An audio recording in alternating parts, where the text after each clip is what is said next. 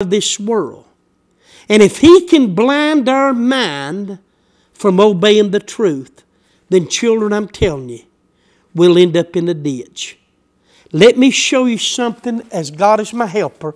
Stay with this second book of Corinthians because I'm going to come back to it. But I want you to turn with me in your Bible now to the book.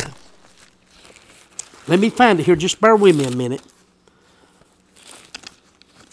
Galatians. Just turn right to it. Book of Galatians, chapter 1. Now, turn with me here, and I want you to listen to Paul himself. Because there were some people of Galatia, good Christian people, that Satan was trying to pull them away from the truth after them receiving it. First of all, go to chapter 1 of the book of Galatians, verse 1. Paul, an apostle, not a man, neither by man, but by Jesus Christ and God the Father, who raised him from the dead. That's the Holy Ghost. And all the brethren which are with me unto the churches of Galatia. Grace be to you, and peace from God the Father, and from our Lord Jesus Christ, who gave himself for our sins, that he might deliver us from this present evil world, according to the will of God and our Father, to whom be glory forever and ever. And he said, amen. Now, everybody go to verse 6 in your Bible. I marvel. See, he's found some people here. That you are so soon removed from him that called you into the grace of Christ unto another gospel. Now, did he say, I marvel that you're so soon removed from him that called you into the grace of Christ, that's Jesus, unto another gospel? See, you remove from Jesus to go to another gospel. What's your Bible? Which is not another. See, there is none to God. But there be some that trouble you and would pervert, twist, or change the gospel of Christ. Now listen to verse 8. But though we, read it with me, but though we, the apostles, or an angel from heaven, preach any other gospel unto you than that which we have preached unto you, done it, let him be accursed. Does that sound to you like if somebody's preaching you another gospel to follow them? Or did it tell you, let them be accursed? He went as far as to say, though we, or even an angel, preach any other gospel. You know what he's saying? If we even come to you with a different one than what you got right now, and that's this in here, this good King James with these good men of God in them. If anybody comes to you, even them, with another one, you're not to receive them. That's how important this is to the Lord. Watch this. I marvel you're so soon removed from him that called you into the grace of Christ unto another gospel. See, it removes you. Which is not another, but there be some that trouble you and would pervert the gospel of Christ. But though we or an angel from heaven preach any other gospel unto you than that which we have preached unto you, let him be accursed. As we said before, so say I now again. He's repeating it. If any man, preach any other gospel unto you than that you have received, let him be accursed. God help us. That shows you right there, children. God will never back up another way to heaven. Jesus Christ gave his life on that cross. Listen to me. All these other movements out here from Muslims to any other religion, Buddhisms and all these others, children, not a one of their gods died for you on that cross. Not a one. You don't even read about them giving their life. Jesus voluntarily laid His life down so you and me could be saved today. And in John chapter 14, He told the Jews, and it goes good for you, let not your heart be troubled. You believe in God. See, most people believe in some kind of a God, either the big spirit God or something. Jesus said, let not your heart be troubled. You believe in God, believe also in me. He said, in my Father's house are many mansions. If it were not so, I would have told you. He said, I go to prepare a way or place for you. And if I go and prepare a place for you, I'll come again and receive you unto myself, that where I am, there you may be also.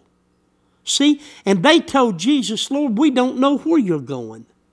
How can we know the way? What was His answer? I am the way, the truth, and the life. Jesus said, no man cometh unto the Father but by me. See, He's the only way to God. He was the Word made flesh. He even told Philip there, when Philip said, Lord, show us the Father. Jesus said, Philip, have I been so long time with you, and yet hast thou not known me? He that has seen me has seen the Father. That's your way to God. That's why He said, no man comes unto the Father but by me, because all power's in Him. He's it, children. We can't go another way. It's over with. Jesus said in John 10, thank God, verily, verily, I say unto you, he that enters not by the door into the sheepfold, but climbeth up some other way, Jesus said, not me, Jesus said, the same as a thief and a robber. See? We can't just climb up any other way. It won't please God. Now, let's go back here and read that right quick. You know what a door is. That's an entrance. Watch this. Book of St. John, chapter 10. Now, this is the Lord revealing to His people, children, the entrance. Listen to Him. Verily, verily, verse 1, I say unto you, he that enters not by the door into the sheepfold, but climbs up some other way. They were climbing, wasn't they? But another way. The same is a thief and a robber, because he's stealing something that wasn't right. Wasn't his. But he that entereth in by the door is the shepherd of the sheep. Now, Jesus is the shepherd as well as the door. To him the porter openeth, and the sheep hear his voice, and he calls his own sheep by name, and thank God leads them out. Now, a porter, that's representing the Holy Ghost. You've seen these big motels and hotels you go to, especially in the cities. When you pull up, they got a porter there. And they'll take you right into the hotel. Jesus is our door. The porter's the Holy Ghost. And the Holy Ghost opens to the door. See? Now watch this. Jesus said, to him the porter openeth, and the sheep hear his voice, and he calls his own sheep by name, and leads them out. And when he putteth forth his own sheep, come on, he goes before them, and the sheep follow him, thank God, for they know his voice. And a stranger will they not follow, but will flee from him. Why? For they know not the voice of strangers. Let me tell you something. A good Holy Ghost person, baby or older in the Lord, they're going to recognize the word. That's Jesus' voice. Watch this. This parable spoke Jesus unto them, but they understood not what things they were which he spoke unto them. Listen to him. Then said Jesus unto them again, verily, verily, I say unto you, I am the door of the sheep. All that ever came before me are thieves and robbers, and the sheep did not hear them. Even though they were among them, the sheep wouldn't hear them. I am the door. Could you get any plainer? By me, the door. If any man enter in, he shall be saved. When you go in that good door of Jesus, you are saved. People go around teaching you're not saved to the end. You better hope you're saved before the end. Now, when it said he that shall endure unto the end, it didn't say would be saved. It said the same shall be saved. You'll be saved when you get there. So you see, children, people's misconstrued the Scriptures so much, people don't know what to believe.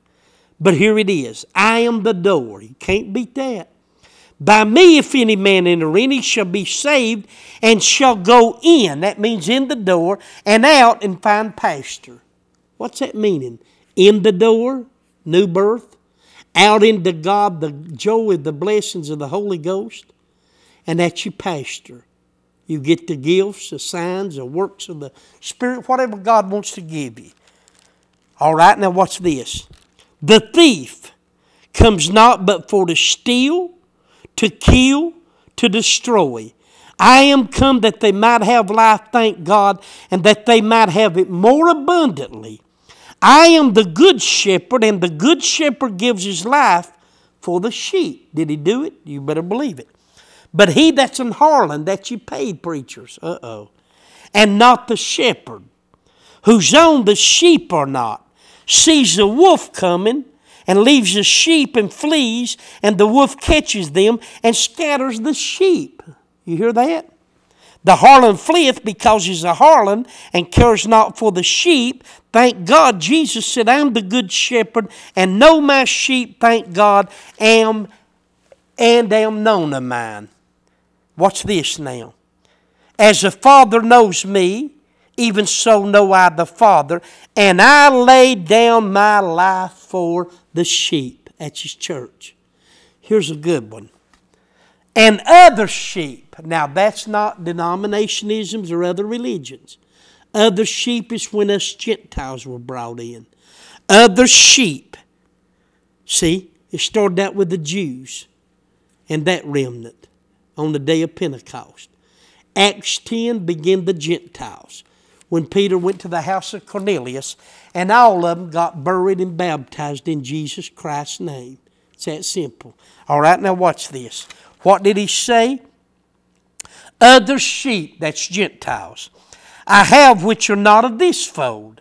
Them also must I bring, and they shall hear my voice, and thank God there shall be one fold and one shepherd. See, Zechariah 14 spoke of that day.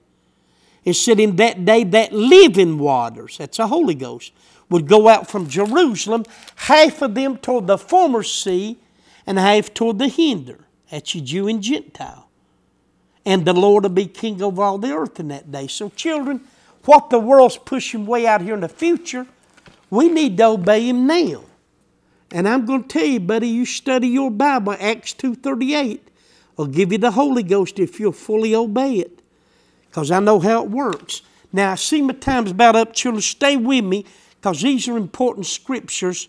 Another gospel can be damaging.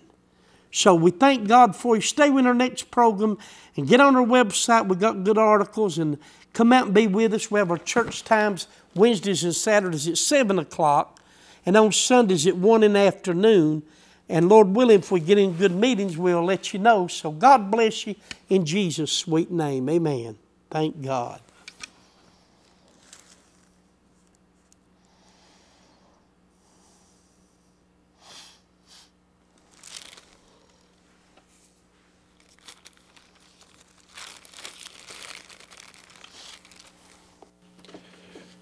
We would like to thank you for joining Brother Rowe and invite you to continue with him in outreach. Your prayers and support will be deeply appreciated.